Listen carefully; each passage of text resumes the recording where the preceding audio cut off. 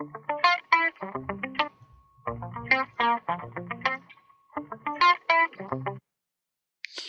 and welcome back to FinanceWalk. In this video, we are going to see uh, sensitivity analysis using data tables, how to use data tables in sensitivity analysis.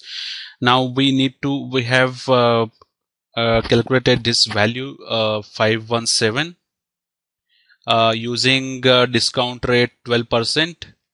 Okay, so this is 12% we have used, and 2% terminal growth rate. But the in actual case, the discount rate and terminal growth rate would not be the same, and we need to take a range of values using two different variables, that is working capital change and discount rate and terminal growth rate. Okay, so here we are going to take these two values. So this row you can see we have taken 12%, so 11%, 10%, and 9%, and 13 to 40%. So we have taken a range of values from 9% to 14% discount rate, and in this column we have taken terminal growth rate to range from 0% to 4%. Now we need to check the values, different values, using the combination of these two values. Okay, so how to do it?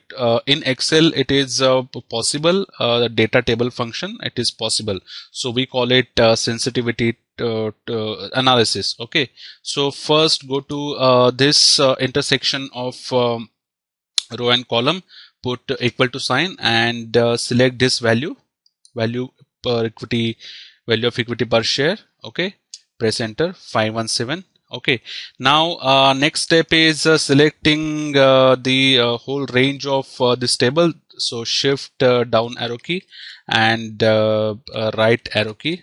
By doing this, you select the whole table. Now you need to go to Alt D and T. So it will give you Alt D T.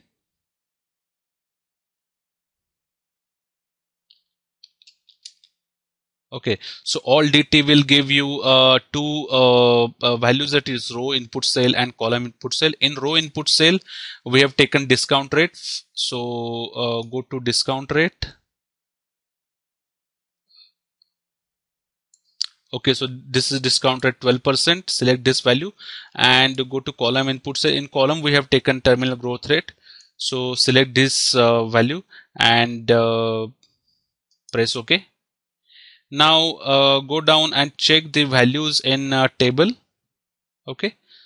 Okay, so these are different values we have derived from combination of these two variables. That is, one is discount rate and another is terminal growth rate. So how to interpret this table? For example, we have 9% discount rate and 0% terminal growth rate. In that case, value of equity per share would be 658. If discount rate is 10% and again the terminal growth rate is 0%, the value of equity per share would be 584. So likewise, we can check the values. This value 517 is what we have taken, 517, and this what we have arrived using 12% discount rate and 2% terminal growth rate. So highlight this cell to understand that we have arrived this value by using these two inputs, that is discount rate is 12% and terminal growth rate is 2%. So this sensitivity analysis table is very important in any valuation, especially in DCF valuation. So please keep this in mind. Any analyst should know how to calculate sensitivity analysis using discount rate and terminal growth rate. Okay, that's all for this video. Thank you.